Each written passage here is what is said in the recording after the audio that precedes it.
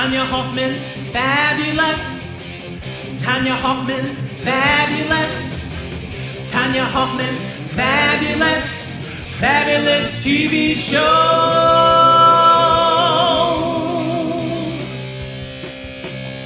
Tonya.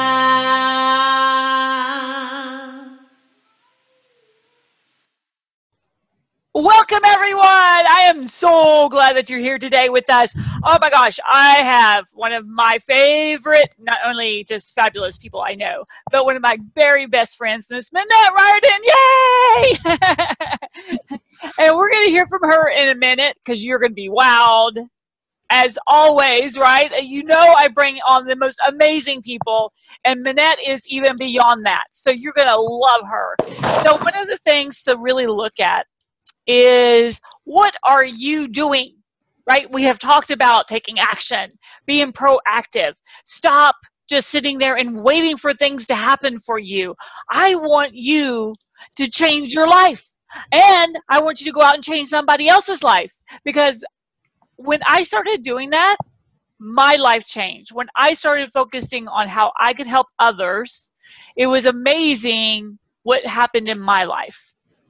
And a lot of times people are so focused on their issues, their problems, their successes, that they don't stop and look at what's even going on around them. And then they go through life and they're all by themselves. And I don't want that to happen to you. I know how amazing it is to connect with people. Mm-hmm. And not just to connect like, hi, Minette, it's nice to know you, you know, but really get to know them, right? There's so many times people are like, hi, Tonya, you don't want to just talk for a minute? I'm like, for a minute? What? What are we going to possibly say in a minute? You know, we've got to get to know each other, and then we've got to figure out what else. How can we actually help each other? You know, and you've got to stop and think about that for yourself. How can you help people? I mean, really help them. Not just fluffy, oh, I want to help you, but really, this is what I can do for you, where you're solution-based. So I want you to pick up the phone and call somebody today. I want you to get on the email, and I want you to email somebody and say, I want to talk to you, and I want to figure out how we could collaborate. I want you to go on social media, and don't just post something. I want you to connect to people on social media. Hi, Susie. I love what you talk about here on Facebook. Love to have a chat with you. You know what? People actually say yes, you know, as long as you don't come across, you know, kind of creepy or something. Guys, don't tell a woman she's beautiful on Facebook, okay? It goes nowhere. So, you know, you really have to really want to go out there and do something and make something happen. And that is why I have Minette here today, because she is so fabulous, and you're going to love her. So, Minette, hi. Hi, I'm so excited to be back on your show again. Thanks for having me back. I know, it's so much fun. So I know, you've got a new book, and yes. I'm so excited for you to have everybody see it. Yay! It's so pretty. The designer did such a beautiful job. It would have only been more beautiful if your face was on the front. Oh, it's on the back. It's oh, he's so beautiful. We got to make it humongous. So tell us a little bit, Minette, about you and what you've got going on. How have you changed your world? Wow, it's changed so much since you first met me. And I think back to how long ago that was. I know we always try to touch base on that. So when Tonya and I met, I was publishing a parenting magazine. And, you know, I loved what you said, Tonya, about getting into business to be of service and being able to help other people change their worlds. But what I've realized is that there's two parts to being successful in business. Yes, it's great to be of service. It's also great to make money doing it. And I have found so many people that can't seem to figure out how, including me, how to make both those parts go together. So I started this parenting magazine because I needed the information. I knew other families in my communities need the information. And I pretty quickly built this big six-figure business. We were making hundreds of thousands of dollars every year. But because I'm super creative, I didn't have a plan, I wasn't paying attention to the details, and my husband had a great job, I wasn't paying myself. or I was paying myself just a little bit. And so here I was making all this tons of money, and none of it was really flowing to me. And it's pretty still, gives me that little twinge of shame to say that out loud in public, that, what's it feel like to be making all this money and it's not coming home? And why is that? And what was I doing wrong? And at the end of the day, we really made some significant shifts that I ended up converting that magazine to an online magazine that's still going. I'm super proud of that NorthTexasKids.com. I'll give a plug to the magazine. If you live in the North Texas area, it's still there and chock full of great information, especially for parents of preschoolers, toddlers, and elementary school kids. And Liz is doing a phenomenal job of keeping that going and growing. But you know what? I realized that my kids were getting older. I was tired. I was working too hard. And I could see the business model ahead of me when I started to sit down and actually make a plan for what it would take to grow that business and what it would mean for my family to grow that business. We made a hard decision, which was to let go of it. And we actually were really done living in Dallas. We knew we needed to move closer to family. My husband really wanted beach. So as Tonya knows, a couple of years ago, it's been 2.5 already. The time is just flying by. I know. We relocated to the American Riviera. We live in beautiful Santa Barbara, California. And I was just talking to 2 ladies before I got on the interview with you this morning that are just totally snowed in again in New England. And I said, I'm not going to gloat. But, Brad and I went for a run this morning. It was probably 45. We're at the beach. The sun is shining. It's just absolutely glorious. Here today, a little boring, Tonya. Sometimes I really miss those Texas thunderstorms. I don't miss the tornadoes. But sometimes it's, clouds are really actually pretty cool. So, but it was this dramatic internal shift that needed to happen on so many different levels. And when I moved, I spent a long time scrambling. And I knew I wanted to be a coach. I knew I wanted to help other women business owners. And I really knew I wanted to help them not make some of the stupid mistakes that I'd made, and really be able to also use the skills and talents that I had learned in growing this big company to grow my next one. And what I learned really quickly was different plan, different business model, different marketing. There is no such thing as a business in a box. I hate to tell people, they think that they can just follow somebody's method for growing and building their business, and it doesn't work for everybody. And you said something really interesting about this idea of really connecting deeply with people that is so important and so powerful. And it's taking the best from what people have to offer, but understanding how to adapt it into a system and a model that works for you. We're not all the same. So the big change for me, I would say the other big change that was really dramatic for me was understanding I needed help and that I couldn't do it all by myself. I had lots of friends. I had lots of collaborators. I bought lots of home study programs. What do they call it? Shelf help, right? I invested a lot in shelf help, and I still wasn't seeing the traction in my new business that I wanted. And one of the biggest ahas, Brad and I were walking on the beach one morning, Tonya, and he looks at me and he says, I don't know what to tell people it is that you do. And I'm like, I thought I was being really clear. I answers. I thought I was being articulate and really sharing, what it was. And I was trying to come from my heart. And the truth was I didn't have clarity. And actually the new book, The Artful Marketer, is kind of that. It's a story of my personal journey through Scissortail Publishing and the success and the big mistakes that I made, as well as how we got to where we are now, which is living in a beautiful house in a beautiful city. We both work from home and my business is thriving. And there's a few things I learned along the way to make that happen. Isn't it interesting too? I mean, I meet so many people and they tell me what they do, and it's like one ear out the other. I have no idea. And to them, they're like crystal clear. They understand what they do.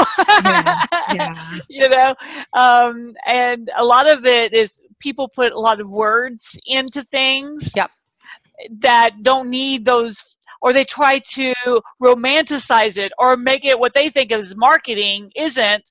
They try to fluff it up to make it sound like it's more than really what it is. And you're like, oh, you're just a realtor, and they come up with these great words and then it makes it even more difficult to understand what they do. Yes. And I think that's kind of where I was. I was in that way too many words.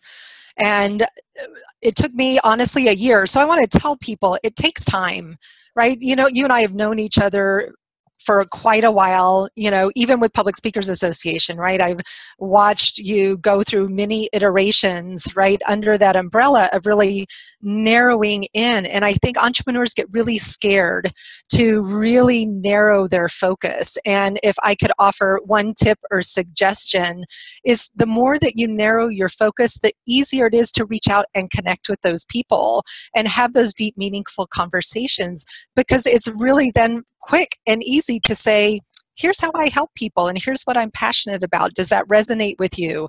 And how do you help people? And does that resonate with me? And where can we support each other in building together? You know, in fact, I was telling somebody about you the other day. You were the first person I ever heard the word co-opetition from. You know, and she's somebody that does some similar things that I do and some different. And we're perfect partners for collaboration and co-opetition where we can, you know, work on projects together. So the clearer you are, the easier it is to have those really heartfelt connections with people.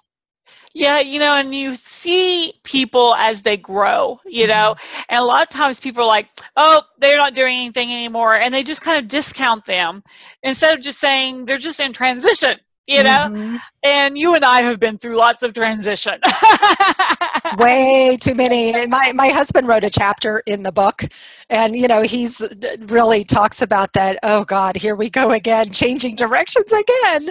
And you know, part of it is being that creative entrepreneur. Part of it is just in marketing success, you have to try, test, try. But I also know there's a part of me that gets bored quickly, and it's like, oh, I'm going to go try this. Oh, let's go try that. Woo! You know, and really needing to focus. And what I found was when I got absolute clarity about who I serve and how I serve them and how much business I want to do, it made everything so much simpler. It made me more attractive to people. It created the opportunity for me to be a greater service to my perfect clients because my program is a match for creative entrepreneurs. It's not a match for accountants and financial planners and people that are very linear, cognitive, you know, structured thinkers. They're not my ideal clients. So once I was clear about that perfect match, it made everything so much easier. Exactly. And you know what I realized too, I mean, the transition that we all go through, to be supportive of someone, and sometimes that means giving them their space, you know, but also, and I think this is something that both you and I have learned, is you sometimes have to reach out and say, now, Minette, what do you think? You know, do you like this, you know, way? Or, you know, you have to ask people for help. You know, do. Sometimes it's just opinions. And opinions are fabulous, but you got to be open to it. You do, yeah. You know, it's funny, in the coaching industry, we say that people have to be coachable. Right? I mean, I have sat down with people who, you know, over lunch or who are interested in picking my brain and want information, but they're not coachable.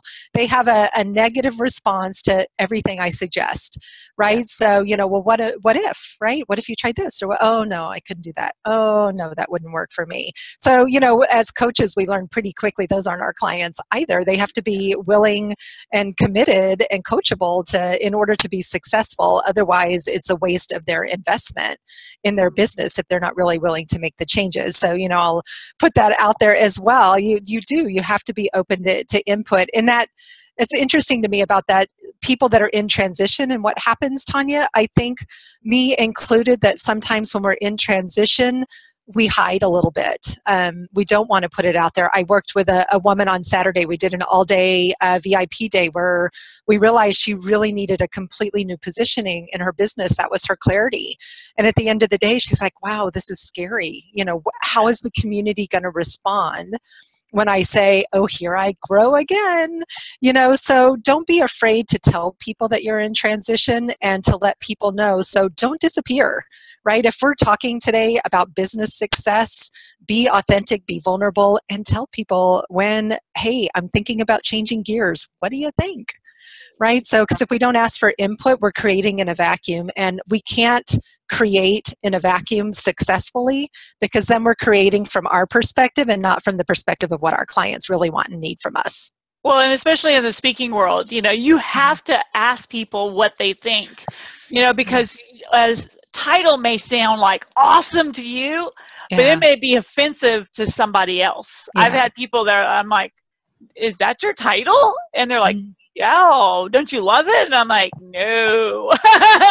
And they never even thought about the angle that I was seeing it from my eyes. We all have our little rose-colored glasses on that sees our world through our own eyes. So you have to get those different opinions, And that's the beauty of connecting with people on social media, is you've got a great forum to get all kinds of feedback, good and bad. Yeah, and take the bad, to heart. Just a lot of people just push those people away like they're idiots or something, and you're like, no, they're your target market too. Or if they're not, and I would say when you post things like that on Facebook and ask for feedback, don't ever take it personally. Yeah. Right? Well, don't take anything in business personally. Yes, that's true. I mean, that's, I think, the hardest thing for people to learn. I know it was incredibly hard. And even still, sometimes people will say something like, gosh, this is someone who said that they were all in my corner and that they all loved me. And then they just said that, or did that or whatever, right? And yeah, they could be having a bad day. Right? It's almost never about you. World. Exactly. Stop thinking that everything's about you. Yes. Yeah. So tell us some tips. I know you've got some great tips on marketing and ideas. What is your tips today? I would say that there's 3 tips that I would share that are my biggest tips for success when it comes to marketing. First, you have to know where you're going. You absolutely have to have a plan in place. And trust me, as a creative entrepreneur who is constantly like, oh, squirrel, I am easily distracted. And what happened in my publishing company with that is that we were constantly doing this, but we weren't really going forwards at all. We were just kind of staying still and almost turning in circles or moving a lot slower than we wanted, because I didn't have a clear vision of where I wanted to go, how much money I wanted to make. When I started the company, I just thought it would be fun. Right? And a nice way to make a little extra money. I didn't have an end in mind. So I've come into this new business much more strategically and very clear about exactly what it is that I want to create.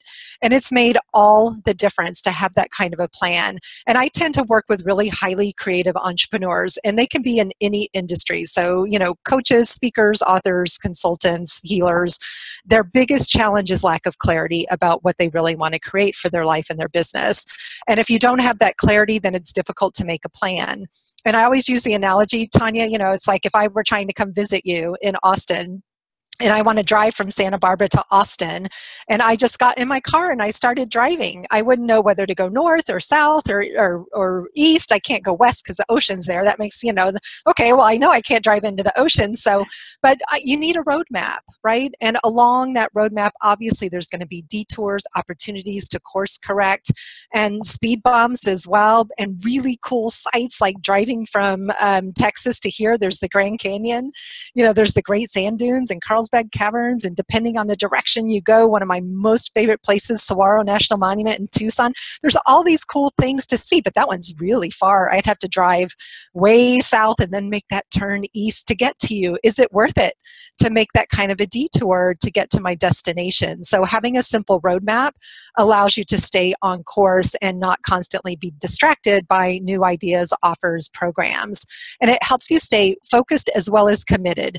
And it makes it easy to make decisions. Before we started the recording, we were talking about how difficult it seems for some people to be able to make decisions. And honestly, the biggest gift that you and I can give people in the coaching work that we do is just helping them to make a decision. Yes. Because go ahead. Until you make a decision, you can't take action. Yes. And, you've got to be open to change. We've talked a little bit about it, right? Yeah. Also, when you're getting into that roadmap, a lot of times you're taking a rental car. You're not Yes. taking your own car. So Yes. you've got to get into a brand new car and figure out where everything is. Where is that shifter? Where is It's the raining. line? Where are Right? the windshield wipers? I can't find the windshield wipers. Right? But who complains about Yeah. changing when you get into a rental car? Right? Nobody. You just adapt. So Yeah. you've got to do that with your own business. Yes. You've got to Yeah. go, okay, where's my windshield wipers now? Mm-hmm. And do it and Yeah. go that direction, Yeah. Yeah. And Oh, yeah, we could also talk about when you get lost, stopping and asking for help is another great analogy to share there as well. We could run the roadmap analogy probably into the ground, but we can write a book about it, taking a road trip. there you go. Well, I don't know. We'd have to actually go take a road trip. That would be fun. Ooh, yay. We could write a whole story. Yeah, we could do a multi-city tour. See, this is what happens when you get creative entrepreneurs together, right? The ideas flow, the brainstorming happens, and it's super exciting and super fun. But the truth is, we know where we're going, and we have an idea of how to get there. We certainly don't know every step, right? But we know a lot of the steps. So having a plan in place is super, super important. I would say knowing your big why would be really important. And I'm always surprised how many people don't know what do they value? Why did they get into business in the first place? And it's pretty easy to sit down and say, I want a 6-figure business or I want a 7-figure business. But really, do you need 7 figures? Are you really, for some people, oh yeah, I really want 7 figures. But for a lot of people, it's like, wow, just $50,000 a year consistently would be awesome for our family. So really being clear about what's the motivating factor behind why you started your business. For some people, it simply is to have some flexibility and freedom. Being an entrepreneur does not guarantee freedom. In fact, I find most people end up working harder because they aren't really sure what they're supposed to be doing. So knowing your big why.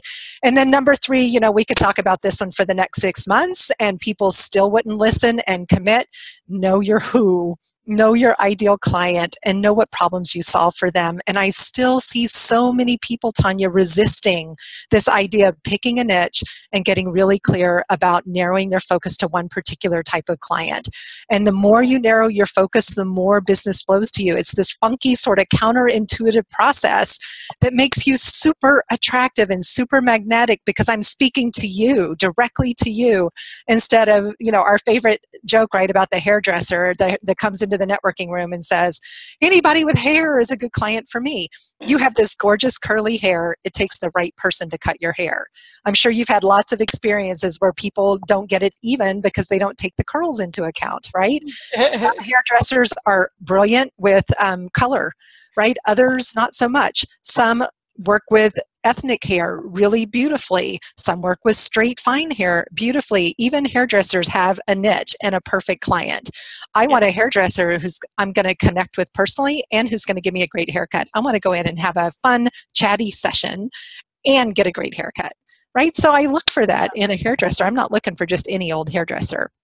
So understanding, it's a simple example, but understanding your who is probably one of the biggest secrets to business success that I find that in particular new entrepreneurs make is just refusing to narrow their focus because of they're doing it from that place of fear, Tonya, the fear that if I narrow my focus, I'm not going to get any clients. And so instead they try to appeal to everybody and they attract nobody.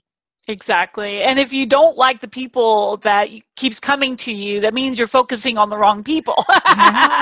Yeah. And, that was a great lesson to learn when I started my coaching practice as I did start attracting different types of clients in. I work with a core temperament personality that you've heard me talk about a few times. And I started really paying attention to the results of their temperament and the values. And I'm like, they're all the same. They're all exactly the same. They're all ringmasters. What's going on here? And so it allowed me to realize that I was communicating to the right people, and it made it much simpler then to say no to the wrong people that weren't my type because I can't serve everybody. And guess what? There's enough people in the world for every single one of us to get rich doing what we love. Absolutely. I love that. And I know that you've got your new book that just came out. Yeah. How can they get a hold of that? Because I know I personally want a copy. Super easy, Amazon.com. It's called The Artful Marketer. I'll show the cover. And by the way, that is my original artwork there on the cover, my Zen Tangle that I love to create. The Artful Marketer, the Fundamental Business Guide for Creative Entrepreneurs. It is written for those people who struggle with bright, shiny object syndrome. You can get it in print or the Kindle version as well. And the Kindle version is only like $3. So it's a no-brainer. And it teaches you specifically what marketing mistakes to avoid and how to simplify the process of creating a marketing plan and a marketing calendar so that it becomes fun, colorful, creative, and easy to implement, because as creative entrepreneurs, we're easily distracted. And so we need a simple way of focusing our marketing activities that work for us until we're at a point that we can just say, oh, I need somebody else to do that for me. So, which is an exciting place to be at. I'm a big fan of outsourcing. I know you are as well. Yes, and all of you that are listening that aren't, just an idea type person, go find an idea type person to hang around so that you can benefit from their, oh, I got an idea for you. Yes. Yeah. It's funny. I was talking to a guy that has an awesome podcast series named Adam Homey. I was talking to him last week. And, when I was describing to him my definition of what a creative entrepreneur is, he's like, oh, you mean like 99.9% of all entrepreneurs? I mean, most of us got into business because we have tons of ideas and we wanted a way to put our ideas out into the world. And while I don't think the percentage is that high, I do think as entrepreneurs, there are a large percent of people who struggle with systems and structure and processes because it's not fun and it's not why we got into business in the first place. It's not fun to sit there and make a spreadsheet for your follow-up system. But if you don't, you're not going to be successful. So the whole book is the culmination of the work with my coaching clients over the last couple of years. And it's all about making marketing colorful, creative, and fun and effective. Nice. And I know you're giving something away today. What is that? So I have an awesome free giveaway on my website called the 10 must-have tools that every entrepreneur needs to thrive. And I mentioned a couple of them to you today. I talk a lot in my work about that ideal client. That's, one of the tips, and 9 other awesome tips to really get you going in your business and to help you stay focused and on track. And they can find that at MinetteRiordan.com. And I'll spell that because I know it's a little tricky. MinetteRiordan, as in dog, an.com/tools, TOOLS, MinetteRiordan.com/tools. Nice. So everyone, make sure you take advantage of that. Oh my gosh, every time someone gives away something, just grab it. It's free. What would be harmful to do that? I mean, I'm always like, people are like, oh, I don't know. I'm like, what is there to know? Well, in all honesty, this is one of the marketing strategies that I use is to give something away. People will be put on my email list. But you know what? If you get on my email list and you don't see that the information continues to be useful and engaging, say bye-bye. It won't hurt my feelings when you unsubscribe from my email list. I think people also think they're going to get caught into something, but I send out a weekly email newsletter with other great marketing tips, tools, and articles, and a lot of fun stories. And I'm always doing free webinars. I have one, coming up on how to create a marketing plan. So, it's useful information, and I have a lot of integrity. Tonya tends to attract people to her and around her that are really authentic and have a high level of integrity, because she does too. So, go check it out, MinetteRiordan.com/tools. And like I said, you can always unsubscribe. Nice. Well, I have enjoyed you being on today. Thank you for being on the show. I'm always happy to be here. I'm always just happy to have an opportunity to see your gorgeous face. And yours too. Thank and you. Everyone, make sure you go and connect with Minette. Also, if you haven't been to the website, go to the website, Public Speakers with an S, Association.com. I am the CEO and founder of the Public Speakers Association and love it because I want to help you get your message out there. I think it hurts my soul to hear people with these amazing messages that can truly change people's lives, and nobody has ever heard of them. So for me, it's about getting your name out there and getting your message out there so people can take advantage, and that you can get booked for opportunities to speak and everything. So go check us out. You'll have fun. I've got a new game on the front page, so you can take a little game, and we have a speaker's assessment. So they're all free, and just have fun and do things, right? Also, we've got our conference coming up. It's the publicspeakersconference.com is the website, and all kinds of amazing people are going to be there. We're going to have people that actually are going to be booking people for radio, magazines, conferences, virtual events, all kinds of things that are going to be going on. Plus, we'll just have a great time in San Antonio, Texas, June 14th through the 17th. Want to definitely have you there.